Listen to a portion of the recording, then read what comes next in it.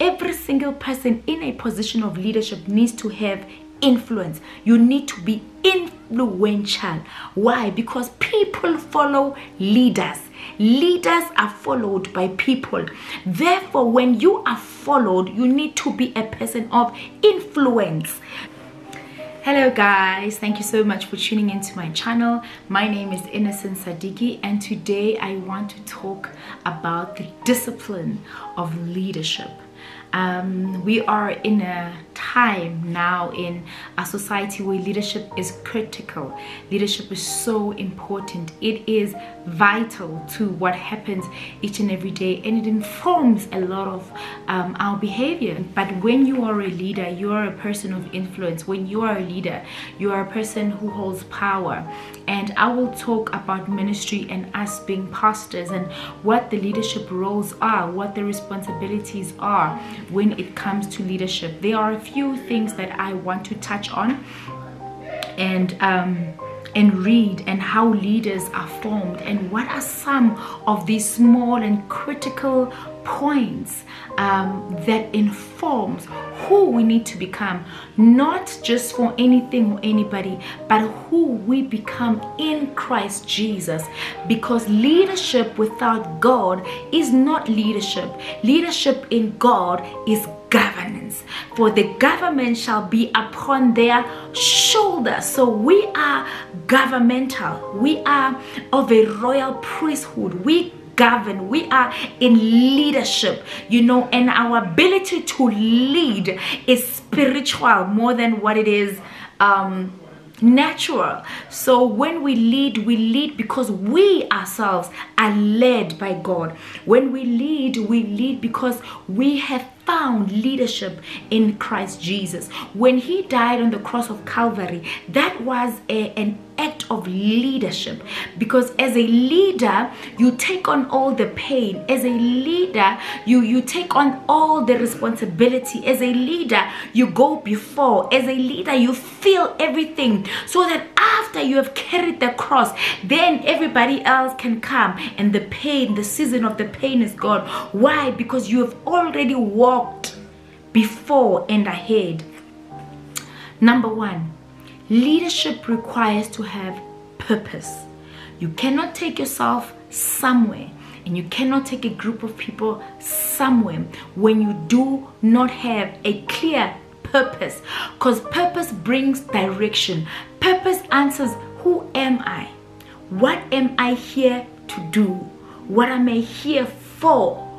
So purpose answers a lot of important questions that will guide your tomorrow and your future. Number two, conviction. Conviction is a powerful tool, because when you're not convicted in the mind, it will be difficult for you to be convicted in your normal day-to-day life. Same thing with Christianity. We need to be convicted. We need to be convicted. We need to have received Christ. We need to have let go of a lot of things. We need to have accepted who we are now. We need to have put the past behind us. Let that rest. We need to be convicted. In fact, we need to be new. And the mind is the most powerful place to be convicted. When you are convicted in the mind, it means you have the ability to do anything. Vision. You need to know where you're going. How do you go somewhere if you can't see it? Vision speaks of okay, there's a vision for the eyes, right? But I love to use it in conjunction. I like to use it together. Why? Because a vision needs to show you where you're going. It's something that you need to see. It's a vision. Without a vision, without a clear vision, even the Bible says, write the vision down. Let it be clear. Because without a vision, without knowing where you are going, you as a pastor, as a leader, as a prophet, as a teacher, as an evangelist, you cannot lead people without a vision. This is why every church, every organization has a vision, because with that vision you can understand without even knowing the leaders. You know exactly where they're going. Oh, they're planning, they are called the Living Gospel World, they're planning on building a ministry. This is where they started, this is where they're going. This is their vision. Their vision is to feed the community. Their vision is to adopt families around the community, is to build a Christ-centered church, a word-based church. It's to have a 100-seater church. It's to adopt how many families. That is a vision. That is a clear vision. You need to know that where are you going, and when you do not know where you're going, you cannot take a group of people with you to go with you. And then there's passion. I'm in the entertainment industry, the television industry, and I know it's one of those industries that you cannot do or participate in without you being passionate about it. You must love it. It must come from deep within you. It must come from a deep place, because you are passionate about it. It's not just a hobby, but when you do it, there's a feeling that comes with passion that makes you so excited. You know, being passionate about something, it's like you do it but you never want to let it go. You don't want it to finish. You're like, oh, I love it so much. It can go on and on and on and on. So your feelings are attached to what you're doing. That is passion. That is passion. It's when you do something and you love it and you don't want it to end. In fact, you want more and more and more from it. That is passion. And as leaders, we need to be passionate, because when we do things and we are not passionate in them, people will see that we are not passionate. People will be able to see with the way you are reacting or behaving that you are not passionate in a particular thing. Inspiration is a key tool. My goodness, inspiration is everything. You know how you desire to have cars, fancy cars, whether it's a BMW or Mercedes, whatever it is, but that inspiration, seeing maybe somebody else has it inspires you. It's inspiration. That's why people have what they call a vision board, right?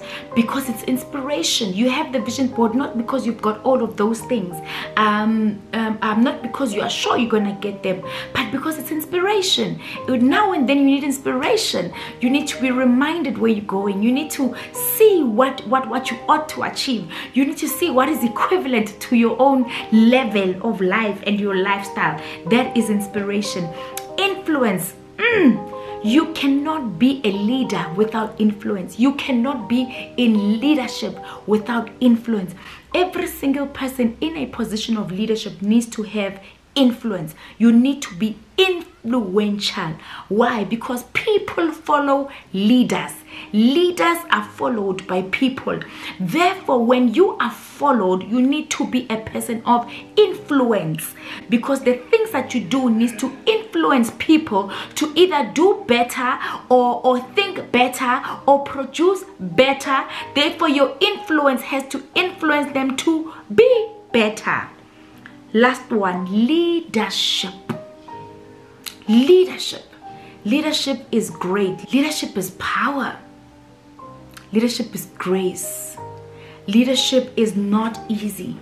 Leadership is purpose. Leadership is discovering your innermost being, your most potential, in fact your boldest self, if there's such a thing. That, you know, inside you consist of so many things, but the one that's bold, the one that stands out, that bold character, that is leadership. Because leadership is without fear. Leadership is without intimidation. Leadership is without boundaries. It's like, we're doing it, yes, let's go. We're trying it, okay, let's go. We are in this, okay, let's go. That is leadership. Leadership is fearless. Leadership is character. Leadership is patience. Leadership is forgiveness. Pastors, leaders, leadership is forgiveness. You need to be able to forgive people that you lead, because whether or not they do wrong or right, you still need to lead them. We don't lead them because we have requirements. You lead them because you have been placed into that position to be in a leadership position. Therefore, you can't remove yourself out of the lives of people when you're a leader, because as a leader, you're a pioneer. As a leader, you forgive and you move on. In fact, you are the greatest example of forgiveness as a leader. because your ability to forgive will influence how other people forgive, because you are a leader and you are an influential leader. Therefore, people will do as you do. That is my word for you today, and I pray that through influence and power and leadership, and of course with the power of God and the leadership of our Lord and personal Savior Jesus Christ, we are able to be the best leaders in our generation, the best leaders that we know of. We can be able to challenge ourselves, to challenge one another. We may be able to grow. We may be able to pray for ourselves and pray for those around us, to be able to influence those who come after us. In the name of Jesus, let me do a quick prayer for all the leaders. Father, in the name of Jesus, we thank you and we glorify your holy and mighty name. Thank you for being a leader. Thank you for showing us and for teaching us through true leadership, through what you have done, God. You didn't have to do much, but what you did, God, has transformed our ability to lead. For you went first, and through you being on the cross of Calvary, God, today we have life in abundance. We have peace in abundance. We have grace in abundance. We have the power of forgiveness. We thank you for your generous heart. We thank you, my God, for loving us unconditionally. God, we pray for leadership. We pray that you may help us have the mantle of leadership to lead your people, and to know, God, that you have placed us for a good reason and for a good purpose, and for the sake of the kingdom, and that we should never make it about ourselves, but we should always make it about you, and that we should put ourselves small and humbly, so that, Heavenly Father, in our humbleness, you can be big. You can begin to do great things, my God. As we say to you, my God, humble us, my God, so that you, my King, can be big, because we serve a very, very big God and a mighty God. In the name of Jesus, we pray and we thank you, oh Lord. Amen. Thank you so much for watching. I love you so much.